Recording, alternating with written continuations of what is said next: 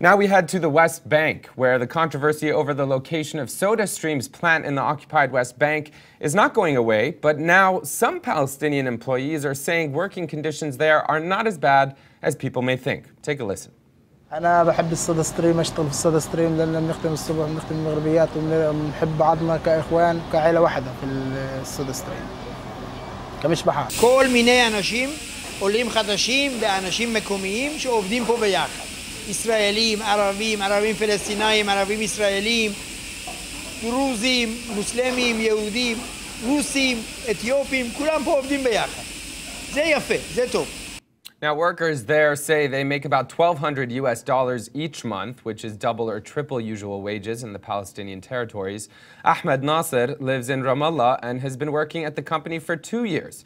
This is what he told the Jewish Daily Forward.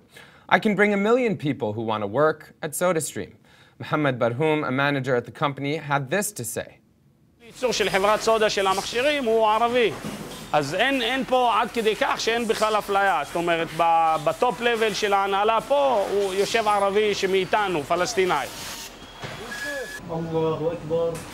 בתפילות, המוסלמים ואני אחד מהם, צריך להתפלל 5 פעמים ביום.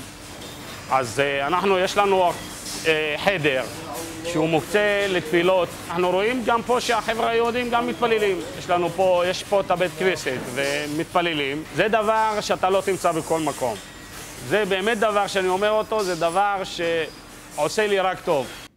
Now, however happy employees say they are with wages, SodaStream CEO Daniel Birnbaum said he would never have established the plant in the settlement if he knew it would have caused this controversy. Birnbaum joined the company after the plant in the West Bank was already built. In fact, he said its location has turned out to be, quote, a pain in the ass.